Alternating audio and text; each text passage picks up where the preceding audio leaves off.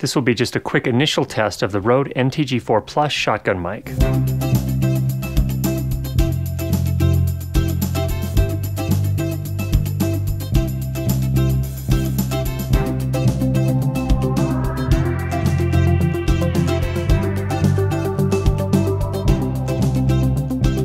Now this will just be an initial test. I will do a full review in the coming weeks here. I need to get a little bit more experience with it, but it took a while for me to get this, and I was away at the National Association of Broadcasters show in Las Vegas.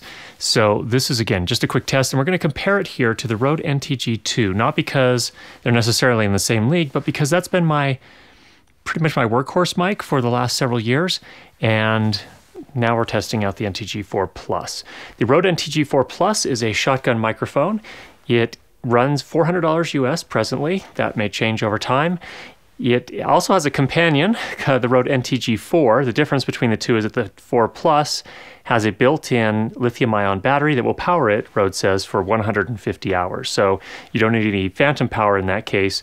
The mic can power itself. The main thing that I've noticed in the initial tests is that the RØDE NTG4 Plus, relative to the NTG2, sounds more natural. And what I mean by that is there doesn't tend to be as much of the low frequency kind of boost, kind of a radio announcer sound that you get on the NTG2 a little bit more.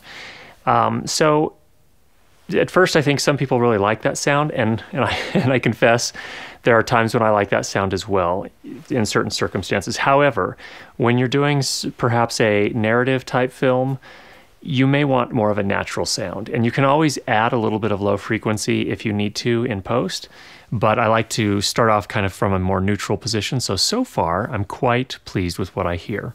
We'll be back with a more detailed look at it and a full review in the next few weeks. Thanks for checking out this episode.